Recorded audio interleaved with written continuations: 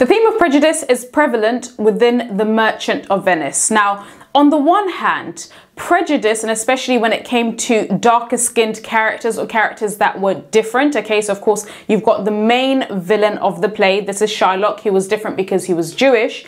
However, you also had the Prince of Morocco. Okay, so this is when Portia was waiting for the correct suitor to pick their caskets. She showed an extreme dislike and an aversion towards the Prince of Morocco simply because of the complexion of his skin. Okay, remember that Moroccans are darker skinned than Europeans. Okay, so they are part of Africa, okay, just north of the Sahara.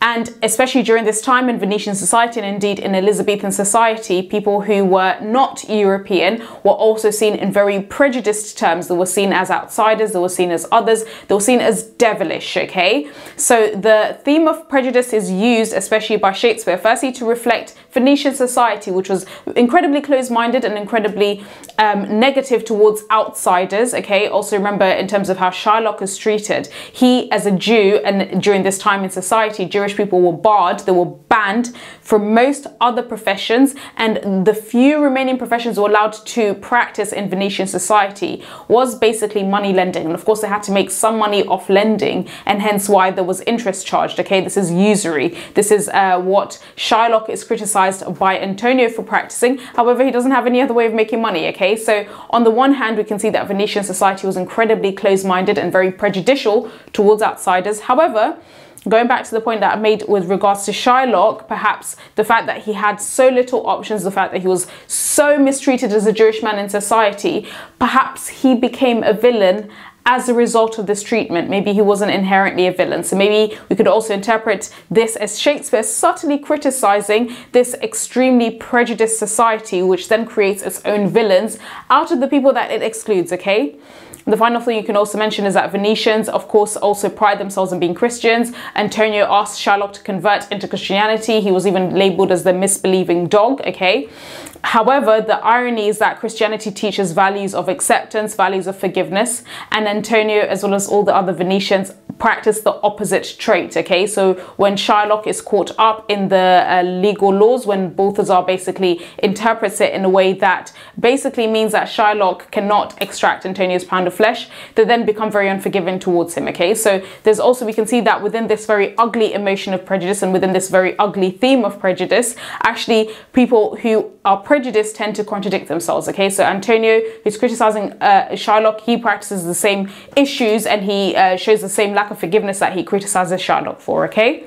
So this is an important theme, and as you can see behind me, I have selected the most relevant quotations you can consider if you're writing about the theme of prejudice. So let's get started with the first quotation.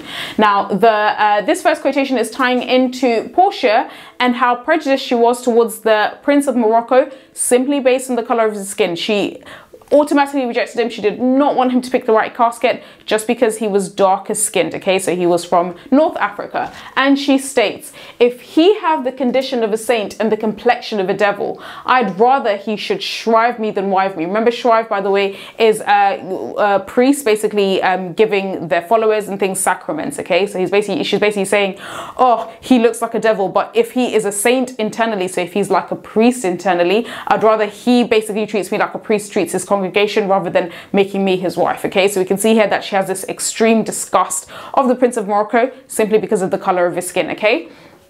Now, of course, here what Portia's attitude is illustrating is the typical Venetian attitude during this time, and of course also the typical Elizabethan attitude towards outsiders during this time, okay? Majority of people tended to be very close-minded towards outsiders, towards non-Europeans, and anyone that was darker skinned was seen as somehow devilish.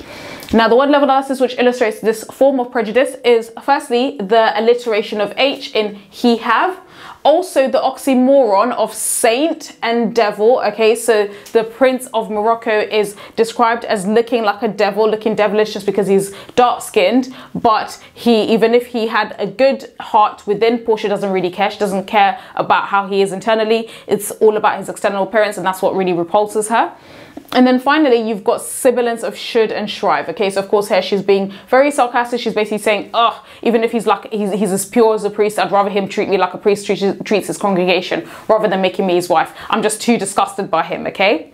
So of course this is illustrating and reflecting Venetian society ideas and norms at the time, which it was seen as unheard of anybody of darker complexion, any outsiders, any non-European marrying a European person. It simply never happened, okay? And it's because they were very extremely prejudiced and very racist towards outsiders. The next quotation which you can tie in to the theme of prejudice, of course, is Shylock's character. And Shylock then basically shows that, you know, Antonio mistreated him purely because he practices lending and asking and charging interest on top of his lending, okay? And going back to the idea that contextually in Venetian society, Jewish people were barred from most professions. They didn't have a choice but to do some of the few professions that were remaining to them, which is, for example, lending money and charging interest. That's the only way they can make money, okay? And Shylock is angry that Antonio mistreats him for this. He states, "Signor Antonio, many a time, ellipsis, you have rated me about my monies, ellipsis, and usances," okay? So usances means when you practice usury, basically lending money and then charging interest on top. And Antonio has criticized Shylock for this, okay? And he's saying, oh, it's so unchristian that you're doing this, you know, you Jewish people are doing this. But actually he's criticizing him for practicing usury, but then mistreating him and treating him in a very unchristianly manner. In other words, he's treating him in a really horrible way, mistreating him, okay? So of course we could say that the way even Antonio treats Shylock and the way society at large treats Shylock is also criticism, a subtle criticism on Venetian society. They were supposedly Christian, but they were acting in a very un-Christian way towards Shylock in how badly they treated him. The word level analysis you want to focus on here, and of course we can see that Shylock, he's being made a villain by society because society is rejecting him, Venetian society specifically. The word level analysis you want to focus on is the words money and usances, which belong to the semantic field of lending. Shylock had no choice but to be a money lender, okay? The next quotation which ties into the theme of prejudice is now how Shylock is, we can see the reason why Shylock becomes a villain. He becomes a villain because of how badly society treats him, and they've basically made him into a villain. He states, "You call me misbeliever, cutthroat dog," okay?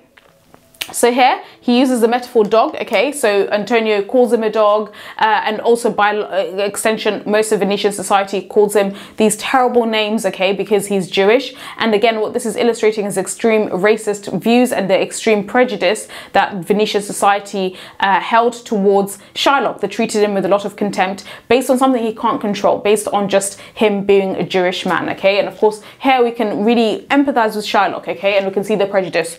Also, the adjective misbeliever is ironic because Antonio is calling him a misbeliever, not believing in Christian ideas, but he's criticizing him and treating him really badly as a Christian, and thus he's not really practicing any Christian values and morals, okay? So it would be one thing if maybe he saw Shylock as a misbeliever but still treated him with kindness, still exercised Christian values of kindness, but actually Antonio treats him really badly, and he says he's going to treat him badly because he's a misbeliever, he's not a Christian. So again, there's a lot of irony in the treatment of Antonio towards Shylock. He also is not using very godly principles in the way he treats him. The next quotation tying into the theme of prejudice is when Antonio basically states that he does not trust Shylock, and he states, yes, even if Shylock knows the Bible, even the devil knew the Bible, okay? The devil was a fallen angel from God, okay? So, and he states, and of course again here, this is a lot of prejudice because he's basically seeing Shylock just because he's Jewish, he's devilish, okay? And he states, the devil can cite scripture for his purpose, okay? And of course here the words devil and scripture belong to the semantic field of religion. Again, what we can see here is the extreme prejudice views that many of the characters held towards Shylock purely because he is Jewish. The next quotation tying in to the theme of prejudice, and this is perhaps the most famous quote from The Merchant of Venice. Okay, so this is Shylock's impassioned plea to everybody, and basically saying, look, the way you guys are treating me, you're treating me subhumanly, and you're thinking that I'm kind of not a human, but I bleed like you guys. I'm a human like you guys, okay? So can you not really put yourselves in my shoes, okay? And this really inspires a feeling of sympathy within us as the audience, okay? We feel some pathos. Now he asks, and he states, I am a Jew. Hath not a Jew eyes? Hath not a Jew hands, organs, dimensions, senses, affections, passions? Okay, so he asks these series of rhetorical questions which really trigger us to realize how silly prejudiced ideas are towards other people. Here we can see that Shylock is basically asking, I'm just a human being like you guys. Why are you treating me like I'm subhuman? Okay, now here you want to focus firstly on the rhetorical questions. Okay, so hath not a Jew eyes, and then hath not a Jew hands, and so on. Okay, so rhetorical questions. Also, you want to focus on how persuasive Shylock is being. He's using repetitive language. Hath not, okay? So hath not, that's repetition. And finally, you want to focus on the listing of human body parts, okay? And this is asyndeton, okay? So he uses asyndetic listing. So he lists hands, organs, dimensions, senses, affections, passions, okay? And here what this is just illustrating is Shylock is a human being just like them, and he doesn't deserve this kind of treatment. And what this is also showing is just how absurd Prejudice is, because it tries to treat the person who is being made an outsider almost as if they're subhuman, when that's not really the case, okay? The next quotation which you can use relating to Prejudice is, now this is specifically tying into another outsider. Of course, this is the Prince of Morocco, who I've mentioned, and he tries to make a plea to Portia: mislike me not for my complexion. So again, here it's really clear that he understands that because he's an outsider, because he's from North Africa, he is disliked simply because of how dark-skinned he is. However, Portia is too consumed with the prejudice. She's too focused on the color of his skin. She judges him purely based on that, okay? Now, the word love analysis you want to focus on here, which obviously illustrates her prejudice, is firstly the alliteration of M in mislike me, okay? And also the adjective complexion. Again, here, Portia takes a very shallow approach in terms of judging his character because of her prejudice.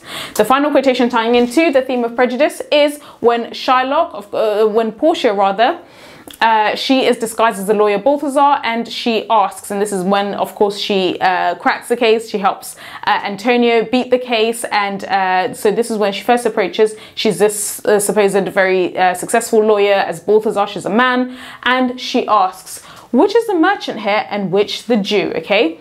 Now, what you want to focus on, of course, is the repetition of the word the, okay, which is what we call a definite article. The reason why this is important is because think about referring to somebody using this definite article. Sometimes it can be very alienating, okay? If you refer to somebody as the Christian, the atheist, the Buddhist, and so on. This is a really alienating way of referring to people, okay? And specifically when Balthazar, and of course this is Portia, states the Jew, this is very, very dehumanizing, because whilst Antonio, he is referred to as his profession, the merchant, okay, he's recognized as being more complex than just being the man. Shylock is characterized simply by just being a Jew, okay? And of course, again, what this is illustrating is just how acceptable it was in Venetian society at the time to basically see somebody based on just the, you know, their religious category or the racial group that they belong to, okay? So that's really it when it comes to the main quotations, which I would suggest using if you're writing about the theme of prejudice in Merchant of Venice. Thank you so much for listening.